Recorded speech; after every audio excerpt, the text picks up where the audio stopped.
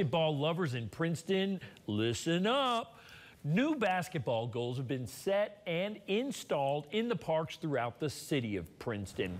12 new basketball goals in all currently being installed. New poles and backboards will be replacing those older ones.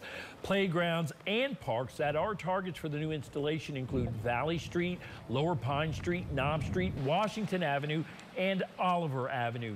Each playground will be given 2 new basketball goals, with the exception of Knob Street, which will be given 4. The announcement was made yesterday, and already more than half of the goals have been installed, and they're being put to good use.